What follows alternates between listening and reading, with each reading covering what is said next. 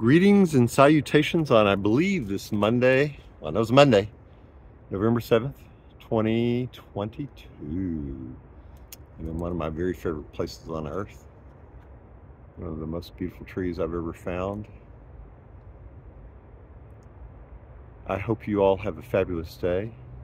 And of course, even if you see it in the afternoon, good morning. Good morning.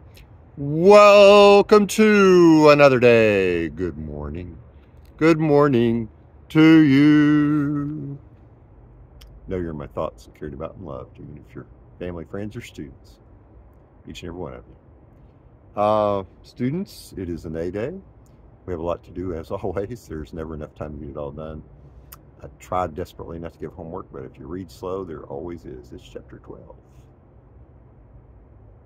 Let's get on it. That study guide's important. Way muddy out here. I can barely do it.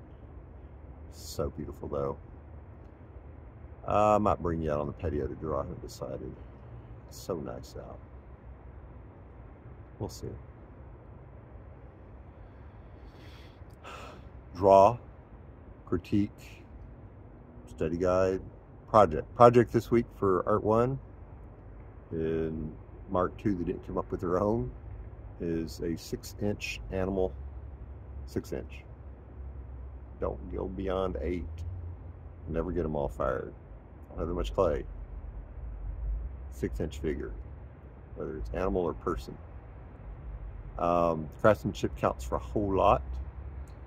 Do not forget to document your process. When I go to project grades and I do all these clay things, if you don't have the actual piece finished and fired, you get a 70. You don't have anything, you get a 0. Document your work. It's part of it, guys. 0 is a 0. I got to see it.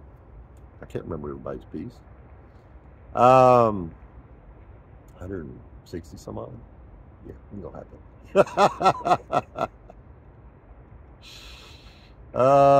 It's gonna be a messy week. The kiln's being worked on, so I'm gonna be behind on my firing.